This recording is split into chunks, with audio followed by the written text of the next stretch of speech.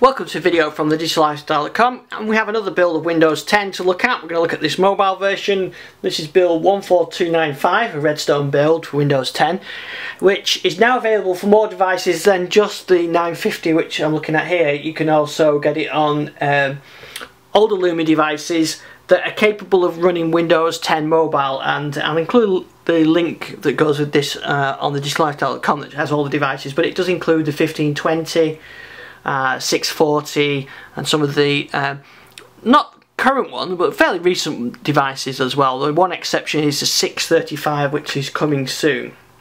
So this is a Redstone build. There isn't actually anything particularly new on this build. It's only a week since the last release, which did include some new features, so we're not going to see a lot on this, but they have fixed an issue with build 14291 that when you restored a backup, it didn't restore the application properly. So when you went through the settings and restored a backup, so that's been fixed in here. They've also fixed an issue where new languages and keyboards were not downloading, but there is an issue where the download update doesn't come.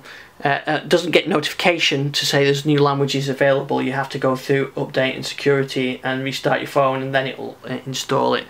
But yeah, this is running that build. We can have a look at the build numbers. So here you can see we're running 10.0.142.95, which I say is a Redstone build. So nothing really new to talk about in stuff for this. There's a few known issues. Microsoft say that after updating to the most recent build from the development branch, a system API failure may occurs after the update, causing band 1 and band 2 to have sync issues. And to get out of that, you've got to reset your phone, repair your band, and then the syncing work okay. I have found my band has been syncing fine and hasn't got any issues with that, so I must be lucky on that one. I have still got the US English language installed actually, so I might change that back to UK English and see if that fixes it. There's still an issue with the Gadgets app not detecting the Microsoft display docks for User Continuum, but if you've got latest firmware already, then it doesn't really matter about that.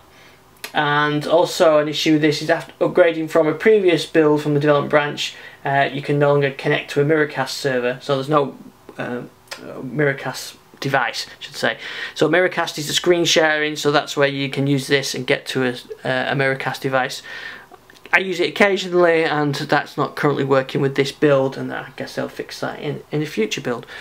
So like I said, there's not a lot of changes with this. There's nothing really for me to show you on here, but I do like documenting these, and you can go right back to the early first builds for of Windows 10 Mobile for the first devices that Microsoft, or the first builds that Microsoft released. But this is a Redstone build. Watch out on our YouTube channel for more videos, especially when we get more features. Thanks for watching this one.